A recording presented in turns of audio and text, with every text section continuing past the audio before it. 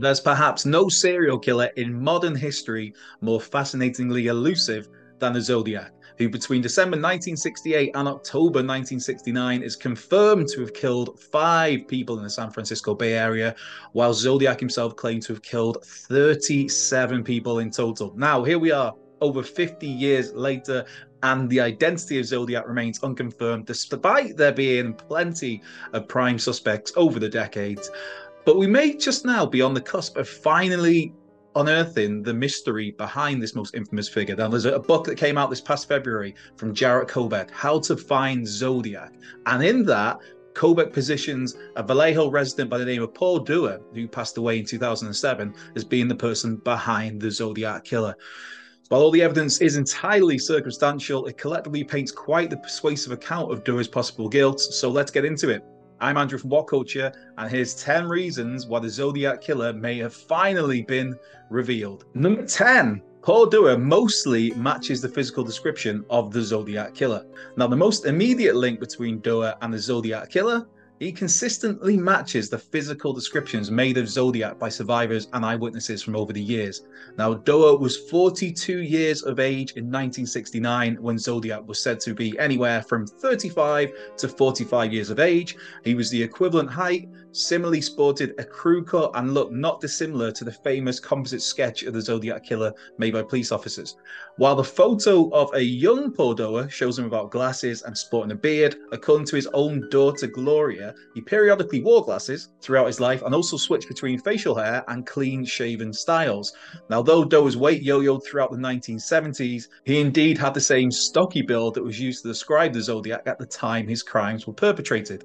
While Dewar largely matching Zodiac's apparent physical attributes doesn't alone make him a prime suspect, when tied together with the rest of Kobek's findings, it certainly adds fuel to the fire. Number 9, the incredibly similar writing style. Now, Zodiac is famed for writing taunting letters and cards to regional California newspapers, and Paul Dewar himself had a penchant for writing letters to his favorite zines and also for publishing his own zine. Due to many of the zines being digitized online, Kobek has been able to track a trove of Dewar's written contributions, which bear marked similarities to Zodiac both in terms of content and in terms of writing style. He's written letters making reference to slavery, something Zodiac also wrote about as part of his apparent motive, and also penned a letter to the SF Examiner without a street address, just as Zodiac famously did. They also both wrote about something as esoteric as magnetic poles. Furthermore, an anonymous letter written to one of Dewar's favorite zines and believed to have been written by him himself bears many superficial hallmarks of Zodiac's writing style, such as including seemingly intentional spelling mistakes and signing off with a symbol as a signature. Like Zodiac, Dewar also enjoyed writing lists, used an ampersand instead of an and, often wrote sentences in all caps except for lowercase i's, and occasionally used a circle to dot lowercase i's and punctuate sentences. This is without getting into recurring language, which could be seen in both Dewar and Zodiac's writings, which, while hardly a smoking gun in its own right, simply illustrates further shared characteristics between the two. The evidence is mounting up. Number 8, cryptography and ciphers. Here's where the coincidences really start piling up now, and it becomes even more difficult to discount Paul Dewar as anything less than an incredibly compelling and serious Zodiac suspect. One of Zodiac's defining traits involved writing cryptograms and ciphers to newspapers containing coded messages. And of the 4 he sent out over the years, only 2 were ever sold, and that's now 50 years later. So only 2 were sold. This guy was clearly good at what he did. Dewar was also interested in cryptography, though, to the extent that he even published a cipher in his own Tolkien zine from back in the day called Hobbitalia. And that was just 3 days after Zodiac sent out his famous Z13 cipher. Considering that cryptography is quite the niche interest, it's a majorly compounding piece of circumstantial evidence in tandem with everything else discovered by Kobek in his book. Number 7. Paul Dewar wrote a formula for a bomb very much the same as Zodiac. Now, Zodiac famously sent a letter to the San Francisco Chronicle on November the 9th, 1969, threatening to bomb a bus. That letter included a list of the items one would use to construct such an explosive device. In Dewar's own zine, Pioneer, he included a similar formula for building a bomb, also stating that it would need to be kept dry, which is what Zodiac had said. Now, one similarity as well between the two is that Zodiac's letter and Doa's writing in his zine, Pioneer, both made sure to not make mention of the starter mechanism. So it gave you all the information, all the ingredients, as you were, to make a bomb, but didn't give you the vital piece of information on how to explode that bomb. In the very least, this confirms that Paul Doa had knowledge of explosive materials, not unlike the Zodiac Killer. Number 6. Paul Doa was a roleplay fanatic.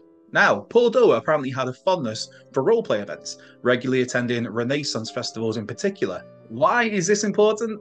For one, it would plausibly explain why Paul Doa could have an executioner's hood, as worn by Zodiac when he attacked Brian Hartnell and killed Cecilia Shepard at Lake Berryessa, in his possession if he was ever questioned about it, with that being an item that could be a part of a historical reenactment, one of these festivals. More curiously, there was in fact a Renaissance fair happening in the San Francisco Bay Area the very same day that Zodiac struck at Lake Berryessa. Though, again, highly circumstantial, it's absolutely plausible that Doa attended the fair, even in the very same or similar executioner garb, before driving the approximately 2 hours to Lake Berryessa and carrying out the attacks there. Number 5, a history of violence. Crucially, Paul Doa has a history of violence that further posits him as a potential suspect of being the Zodiac Killer, or in the very least suggests him capable of heinous acts such as murder.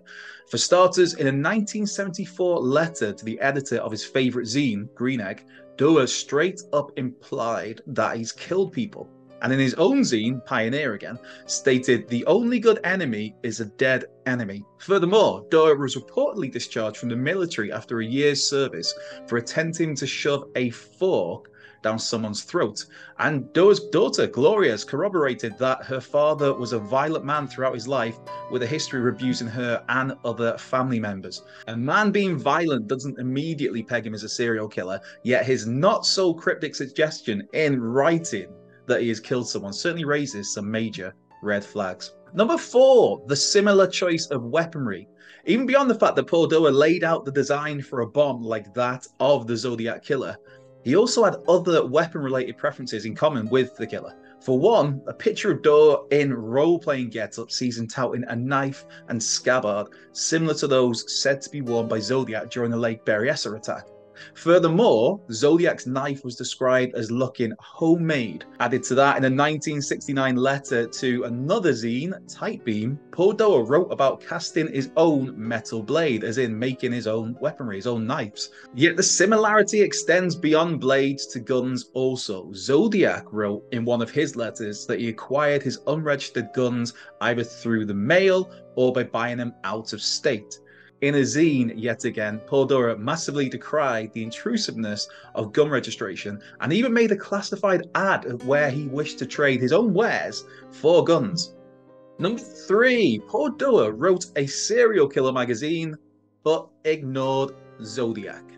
Paul Doa also made references to serial killers in his own writing. In both a 1970 letter to Pioneer and another letter in 1979, Doa mentions crimes which were widely reported as Zodiac copycat murders, yet never once references Zodiac himself. So he talks about the copycat kills, but never in conjunction or reference in any form or fashion Zodiac, the Zodiac Killer. But it gets better. Doa also registered himself as an investigator and started his own zine dedicated to serial killers. Yet curiously, he never mentioned the Zodiac again, despite having spent so much of his own adult life in the Northern California region where Zodiac struck. Doesn't that seem rather odd? That someone who Paul Doa would have likely been acutely aware of as an adult doesn't even get a passing mention in his zine about serial killers. Unless, of course, he didn't want to risk drawing any attention towards himself as a suspect. Number 2, all the assorted circumstantial evidence. While the previous entries cover the most compelling evidence linking Paul Doa to Zodiac, they're also just scratching the surface on everything Jarrett Koberg uncovered in his book. Just to run through some of the other coincidences and similarities worth thinking about. One of Paul Doa's 1960s music zines was heavily inspired by Gilbert and Sullivan, who were also referenced in at least 3 of Zodiac's letters. In later life, Paul Doyle was confirmed to own a sky blue 63 Chevy Nova, similar to the one seen at Lake Berryessa on the day of Zodiac's attack. Doyle also drew diagrams in many of his zines, which look superficially similar to Zodiac's bus bomb drawings. Doyle was on the mailing list of right-wing militia, the Minutemen, who used a gun sight logo similar to Zodiac's. Also, they published the bomb formula reproduced by both Doyle and Zodiac and offered advice on how to send mail anonymously and acquire untraceable weaponry. Zodiac wore military-issued wingwalker boots, which Paul Doyle would have had easy access to because he spent decades at Vallejo's Mare Island Naval Base. The year after Zodiac used 1-cent stamps to post a letter, Doyle suggested using 1-cent stamps to spite the post office for raising their stamp costs. Zodiac was said to use a pencil flashlight as a gun sight in the dark, as was detailed in a magazine, Popular Science, that Paul Doyle collected. Zodiac referenced the Sierra Club in one of his postcards, as does Doyle in numerous issues of Pioneer. I mean, there's a lot here. Separately, these might be cute coincidences, but together, they form a fascinating picture of Paul Doyle as someone who should be considered at least a major person of interest in the Zodiac investigation. Number one, even Paul Doyle's daughter thinks he's the Zodiac killer. Now, obviously, this is a very touchy subject, but even Paul Doyle's own daughter, Gloria, agrees that her father was most likely the Zodiac killer, as detailed in a recent interview with LA Mag. Though Gloria stated that she doesn't want to believe Jarrett Kobek's claims, as no child would, obviously, of course, she couldn't help but note the many, many similarities listed in his investigation. Furthermore, Gloria revealed that her father's abuse became violent enough that she moved out of the family home at the start of Christmas break 1968, which would have been mere days at most before Zodiac claimed his first victim. Plus, many of Zodiac's murder spots were popular teen hangouts Gloria herself frequented, with LA Mag even floating the theory that maybe Paul Doyle could have murdered Vallejo youths in an attempt to scare his straying daughter straight. It's a tough one, but at the end of the interview, Gloria outright says that she believes Kobek's investigations to be correct and that her father was probably more than not the Zodiac killer. Now, this is a fascinating development in a case, as mentioned, that's been going on for over 50 years now, with who knows if and when we'll ever get a definitive answer, but I think the evidence here cannot be ignored. Now, I know this has all been a little different to what we would normally cover here at What Culture, but let us know how you think about this. Let us know how you feel about this. Let us know your comments, your theories, if you think that Paul Doyle could have been the Zodiac killer. Of course, be sure to like, subscribe, share, comment, and be sure to come and give us a follow on Twitter at What Culture. You can find myself, Andrew Pollard, at Cultured Left Peg on the Twitter.